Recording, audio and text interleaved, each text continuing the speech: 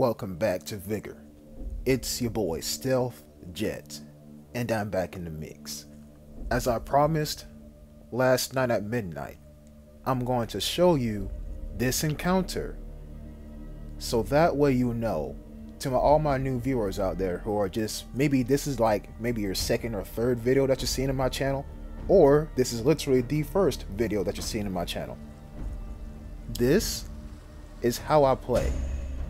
Okay, so if my playstyle interests you, why not subscribe to the channel and, you know, comment a little bit, help my channel grow. Because from what I'm told, a person named Half Metal Fox has the same playstyle as me, and nobody else, from what I'm getting from my community, well, from the JSS, the Jet Stealth Squadron, that I call my subscribers. So if you're new, subscribe. It helps me grow, helps the squadron grow. Okay, so with that being said, I'm still gonna show y'all the tape at the end of this episode, but I'm gonna show you the encounter first because I think this is kind of, you know, it needs to be seen, right? Okay, so I'm gonna say this right now.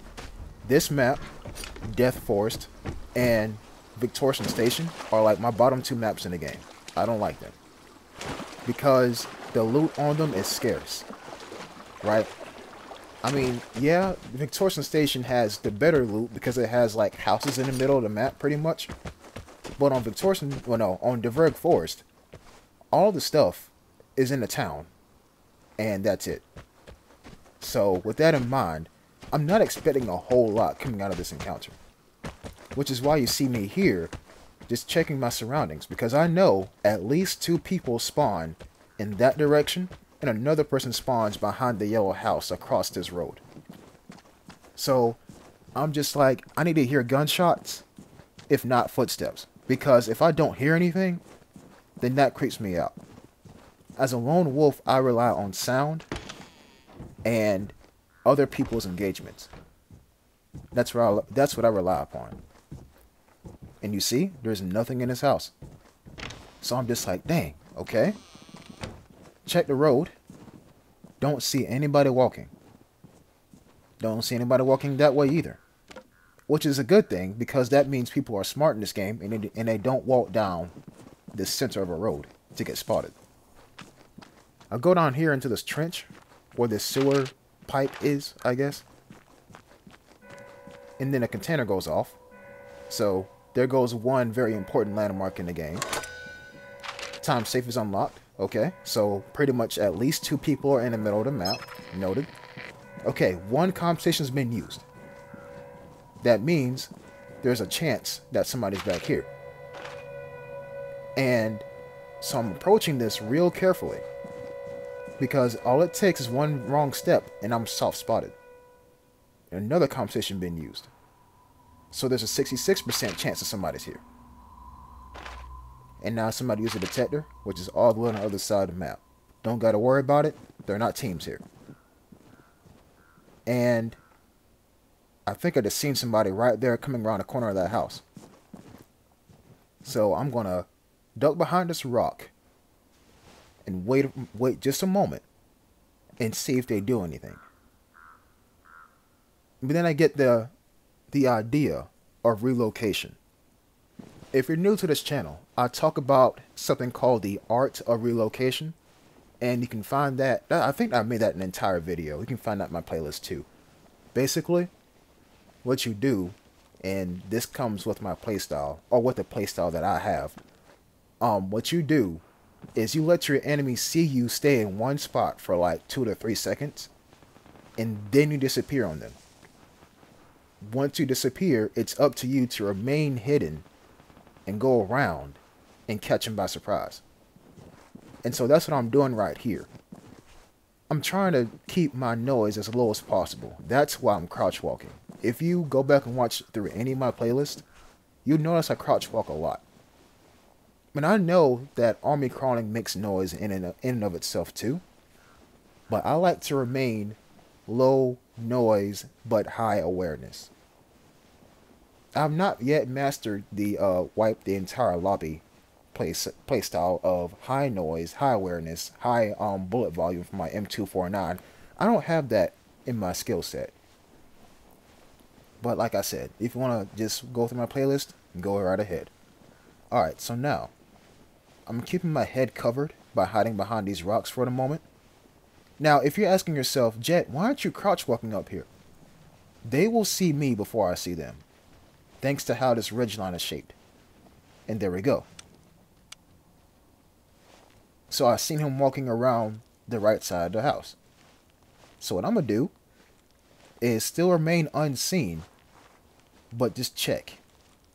And now if you're wondering why I put my weapon on my back all the time, it's because you move a little bit faster when your weapon is holstered.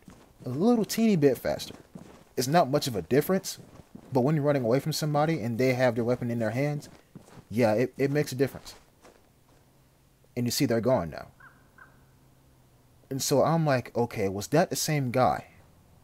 It looked like two different guys. One of them had on a vest and this guy had on a raincoat. So maybe one person didn't have a weapon, or they didn't see each other.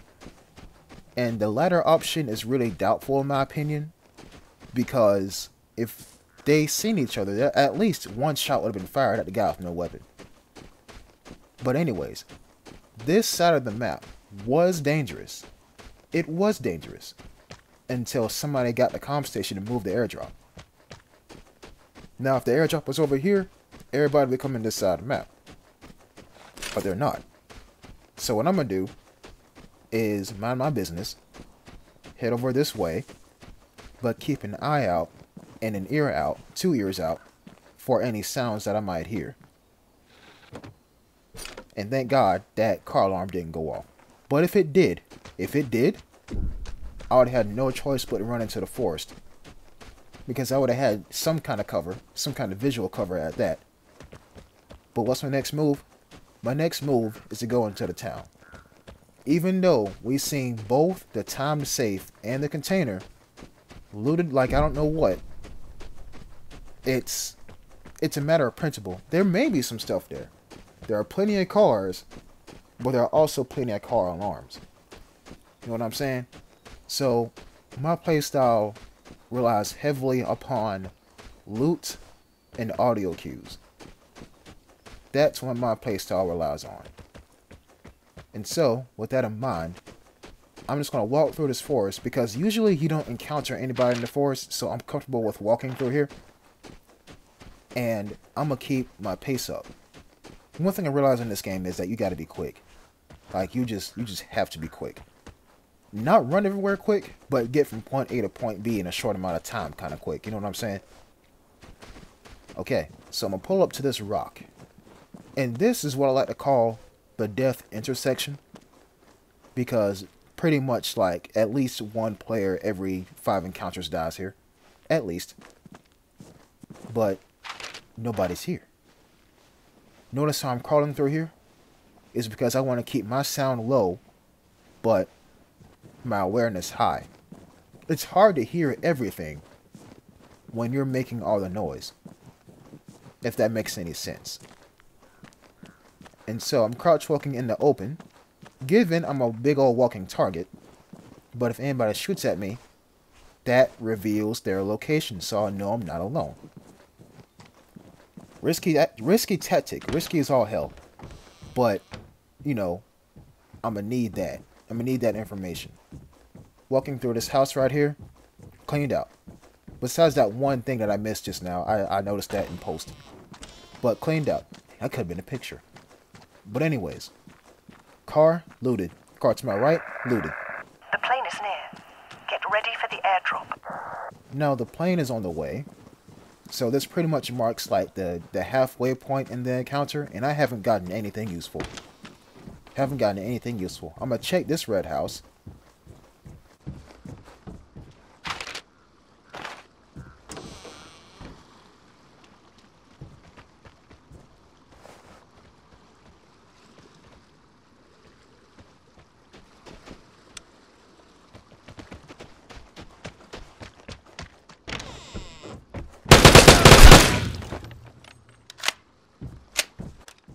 So there are three things I want to talk about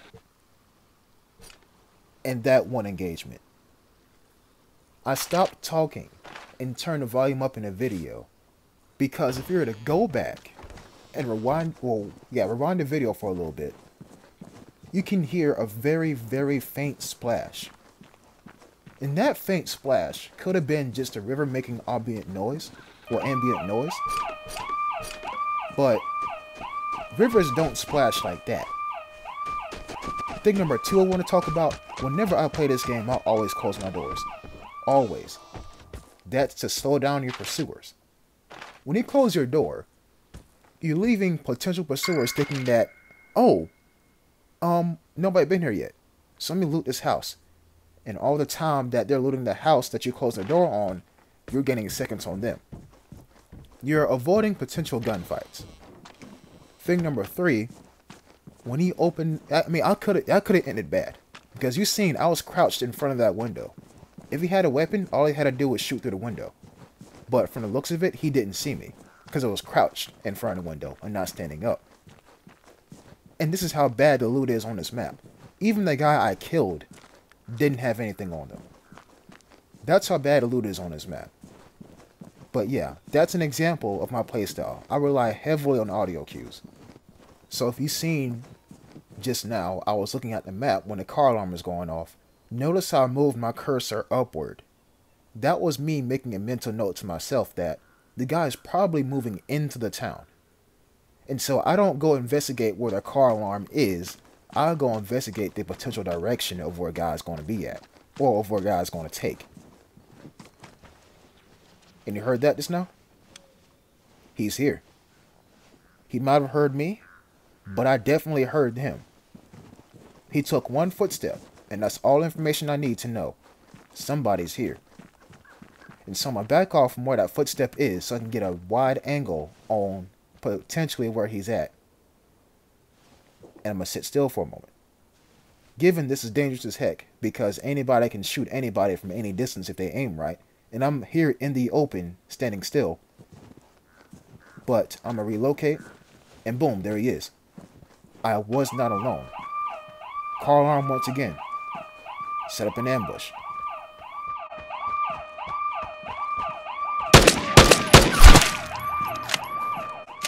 If you notice, I usually set my weapons a single, unless they're like danger close to me. Because I don't like having to worry about recoil. I'd rather rely on my trigger finger than to spray and pray and hope I hit their head. You know what I'm saying? So, with that out the way, looted that guy clean. I'm gonna check this out. That little RV, get a jammer. Nice. So, I'm gonna do something that I usually do. In all my encounters, I'm gonna take the furthest exit. There's a saying I always... Actually, wait a minute. Before I do that, I'm gonna check this container. But watch what I do. I'm trying to see if there's anybody outside. When you're sitting here and you looting stuff, look, you stay still. And all it takes is for one person to be hiding in any tree around here, and there goes my head. But I just confirmed that nobody's here. Now another significant moment just happened. Notice I got pinged by PSD, a portable signal detector. Watch the airdrop at the top of your screen. They got it. Nobody gets an airdrop that quick. Nobody gets an airdrop that quick unless they know that they are safe. There was nobody here. There was nobody between myself and the guy who was near the airdrop. How do I know that? Because the time between him using his PSD and him pinging me was, well, not really him. Him pinging me and him getting the airdrop was real short. Real short. So he felt safe. Because he is safe. He checked. I'm the nearest person to him. The airdrop is all the way on the other side of the map. And he knows he's safe on the other side, because if somebody was over there, his PSD would have said, hey, somebody's at this exit at the top of the map. Don't take this exit. But since he uses PSD, he didn't see any red dots on that side of the map. So he knows that he is safe from 360 degrees. What I just said was, his nearest outlander is me. But check this out. Here's the other side of the coin too. He pinged me, right? So I know that there's nobody between myself and him. But what I don't know is who is between myself and this exit that's all the way down the road. There's a saying that I always have in Vigor. There's a saying I always have in Vigor. You are never safe. Parentheses, unless you hit a detector and you realize that nobody's in the encounter. So, what I just said was, I don't know who's at this exit. I do know that there's nobody between myself and the guy who has the airdrop. I do know that. And you see that glint right there? I thought for sure there was somebody aiming at me. So I'm gonna keep running. I don't know who's at this exit. I'm sure, I am positive, I am 100% positive. Y'all and that play this game went to an exit, thought it was safe. All of a sudden, crows, headshot, boom, you're dead. Worst case scenario, contact bomb near a car. Boom, blow up, you get blown the heck up. But in this scenario, nobody's here. And I'll always keep running and then take cover behind a really suitable piece of cover. And I'm out of here. Boom. And so, that is the encounter that's given me the opportunity to listen to the cassette tape. Now, given that wasn't the best encounter, I mean, yeah, 2 kills, hurrah, hurrah. But I'd rather find a picture with food in it. Because food gives you airdrops, and airdrops may give you plans, and may give you crowns. I'm trying to get a battle pass. So, yeah, I need the raw XP from all these crates and all these airdrops. Now, given XP, well, the season pass can give you airdrops. I know that, and I'm very thankful for it. But I'd rather have the full sweep of donating food every week. And that's why I keep playing this game too. I'm trying to get my food, with my passive income of food, like my box of plants and my rat traps, all the way up to max level. And also my outhouses too. So that's why I keep playing this game. But I'm going to demount all my stuff. So that way whenever I queue up again, I know I'm empty and I can just start fresh over again. And here's a moment that y'all been waiting for. Cassette tape. Right there. And also a VSS too. I love the VSS, so we're gonna, yeah, I might use that sometime soon. But yeah, cassette tape. We're going to see what this man has to say. Because the focus of Season 10 is lore. So, I'm going to pull up to my cassette tape player, which is actually in your weapons bunker.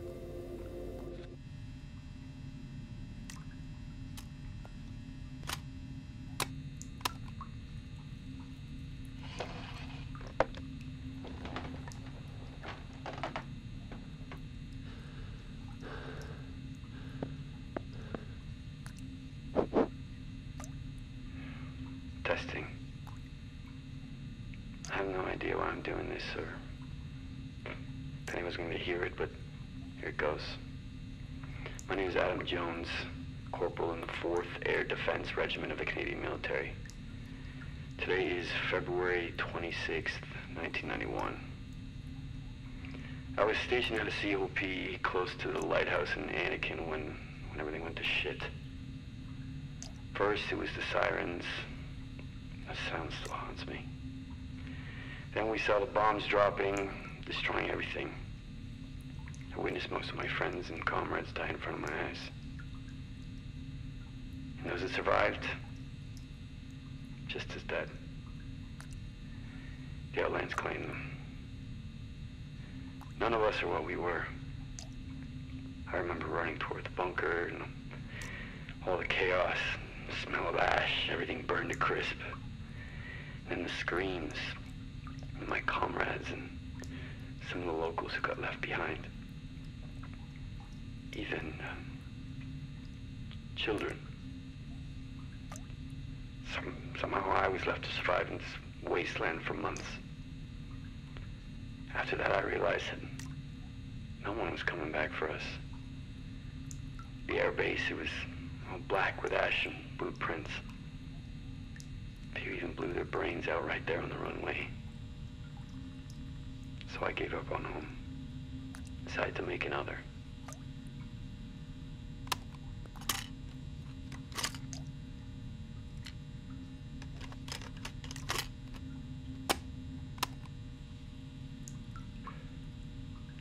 It's been 3 days since my last recording. I've been picking up some kind of messages and ciphers coming from the radio signals, and every few days there's overflights, tactical airlifters, transporter planes, like the ones we rolled in on. That means they're carrying something. But what? Where's it coming from? Call me crazy, but I think someone might be trying to tell me something. Look at me, still talking on a tape recorder for nobody. Must be going crazy. Now, if I can just put together the last code, I think I might be onto something.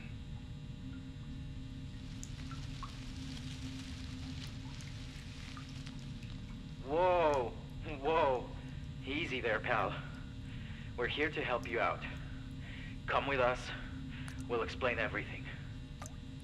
Who the hell are you? We'll explain everything once we leave this place. It's not safe here. Listen, the way I see it, you have two options. One, you come with us, where we can provide you with food, shelter, and explanations. Or two, stay here alone and see how far you go.